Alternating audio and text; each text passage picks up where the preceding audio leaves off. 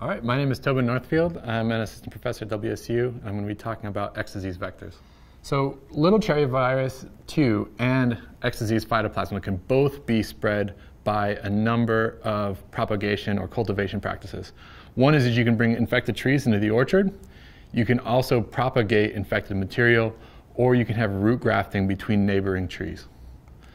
The other thing that can happen is that you can have vectoring by leafhoppers, or for the case of X disease phytoplasma, or by mealybugs for little cherry virus 2. And I'm going to be talking about X disease phytoplasma in the leafhoppers today. There are a number of leafhoppers that are able to transmit the X disease phytoplasma. There's Cotyledonous reductus and Cotyledonous geminatus are the two main ones that we have here. Those are the most abundant. But there are a few others that we also can get here that can transmit the phytoplasma. So these are the two, Cotyledonous geminatus and Cotyledonous reductus. They're fairly small. They're about 2.5 millimeters long and about 1 millimeter wide. The Cotyledonous reductus is shown here by this yellow stripe, and this is really indicative of this species. Cotyledonous montanus also has it and has a yellow patch on the back. Sometimes reductus has a yellow patch too, but it's very small. One of the key identifying factors for geminatus is this photo or image of Dennis Hopper on the back.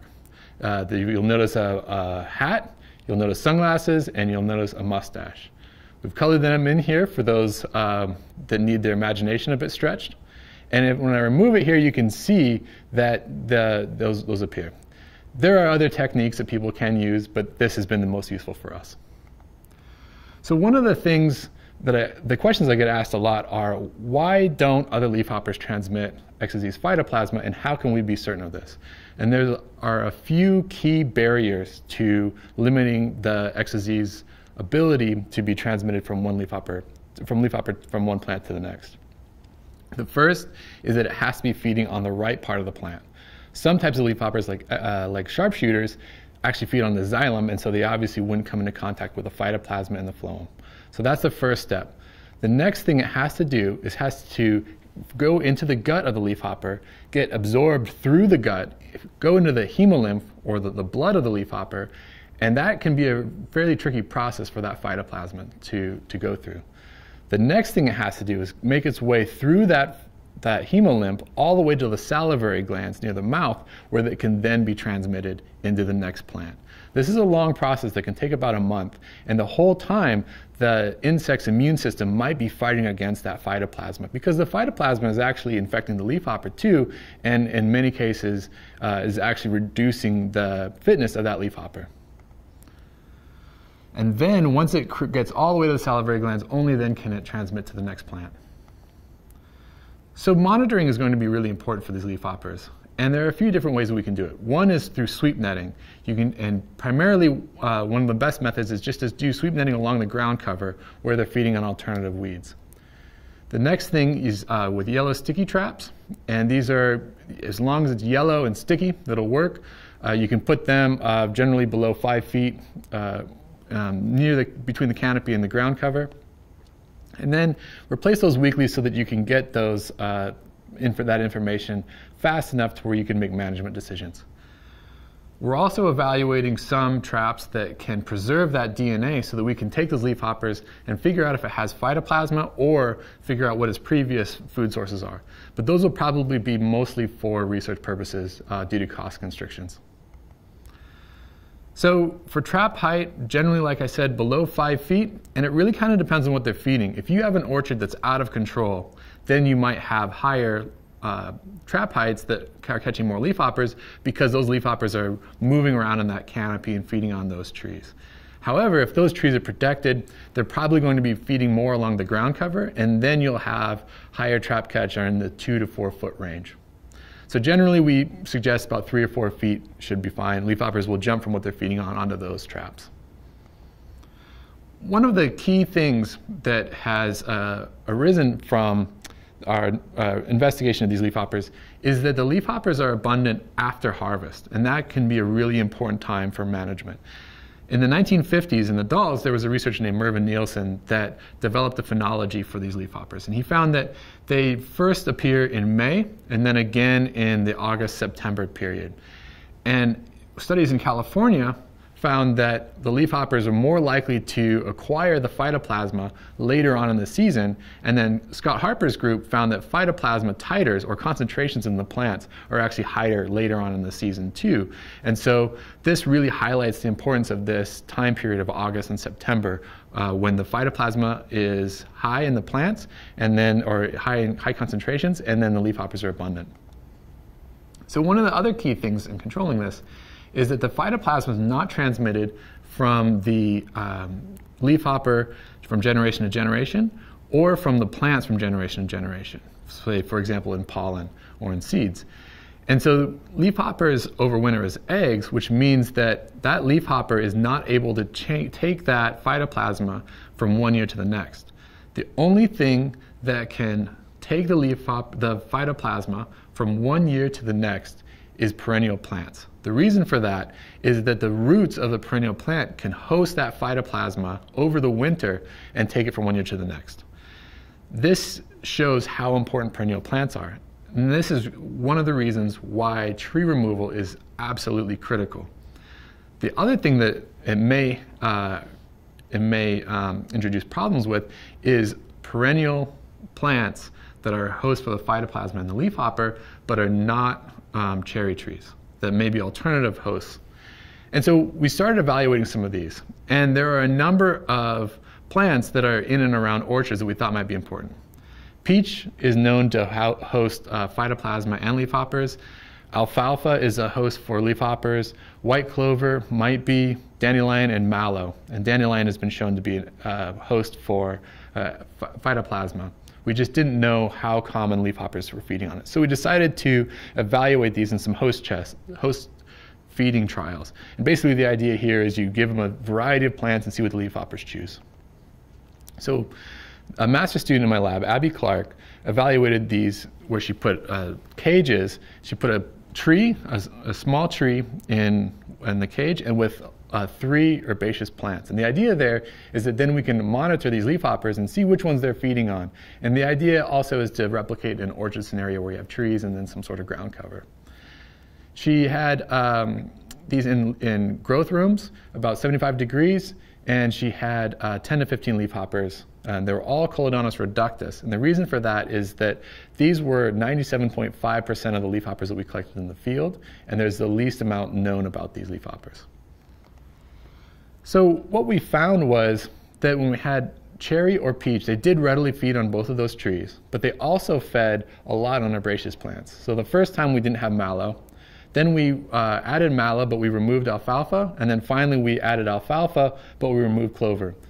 All of those plants were fed on by the leafhoppers. But a couple things stood out. One is that they really like mallow. If you look at the pie charts, green represents mallow, and you just at first glance, there's a lot of green in those pie charts. The pie charts represent the proportion of feeding observations on each of those plants, and so immediately they fed a lot on mallow. They also fed a lot on alfalfa, as well as these trees. So these could be really important in management. So then the question is, well, how then do we manage these orchards knowing that these are going to be potentially good hosts for the phytoplasma and potentially for the leafhopper? We still have to figure out the rate of hosting for the phytoplasma, but we know leafhoppers love these. So we also know leafhoppers are generalists, and so we don't necessarily have to kill all of them. We just have to get them to feed on something else or somewhere else. So we evaluated 2 different treatments. One is kaolin clay, or surround. And the advantages of this is that it's already used for doubling in some orchards. It has a long residual time. And then because we're focusing on post-harvest application, when we know the leafhoppers are abundant and the phytoplasma levels are high in the plants, we don't have to worry about the surround or the clay sticking to the fruit because the fruit are gone. The other thing we want to look at was ground cover, or extende. And here the idea is just to cover up all those alternative host plants so that there's nothing else for them to feed on. And the other advantage here is you can just put it out once. You leave it out for the season. You can use it for multiple years.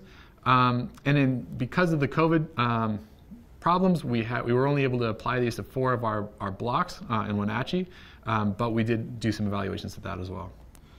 So the experimental design, we worked in 10 different commercial orchards. 8 of those were cherries, 2 of those were nectarine, and we had 3 treatments: kaolin, extended, and control. Each of those treated sections was a 12-row by 200 feet long section. So one of the things that we keep in mind here is that these are not things that you can do just on a small bioassay scale. We had to do this on larger scales.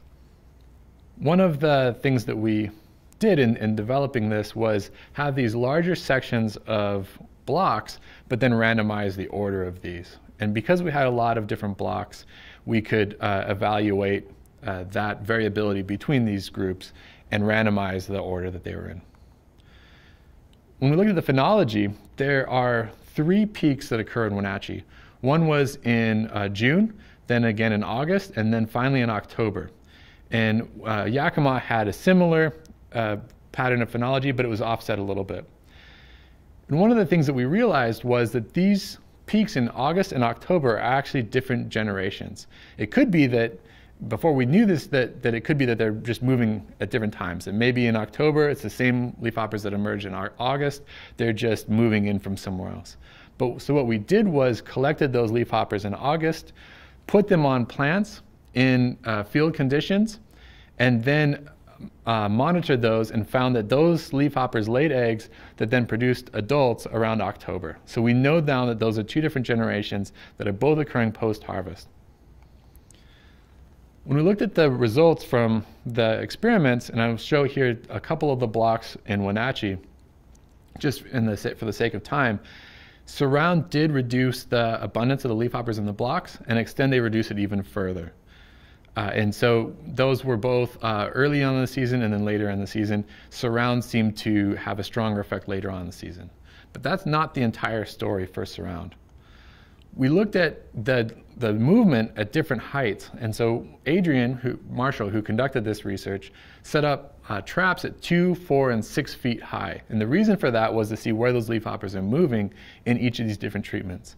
And one of the things that we found was that in Surround, we had a much higher trap catch at the 2-foot traps and less so at the 4 and 6, suggesting that those leafhoppers are kind of staying around in the ground cover and not moving up into the canopy as often.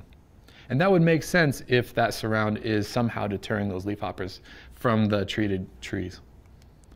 So in conclusion, we found that Reductus was by far the most abundant vector in our control plots.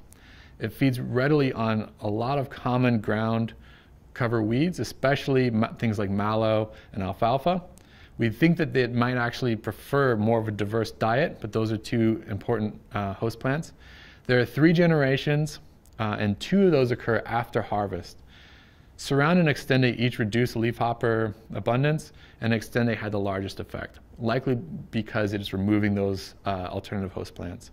And so in the future, we would like to evaluate some selective herbicide treatments to see if we can remove those alternative host plants, because we know that grasses are not a good host plant for leafhoppers, and they don't host the phytoplasma. So grasses are actually our friend in this scenario. So if we evaluate ways of just removing those broadleaf weeds, we may actually have a similar impact of removing the weeds through Extended.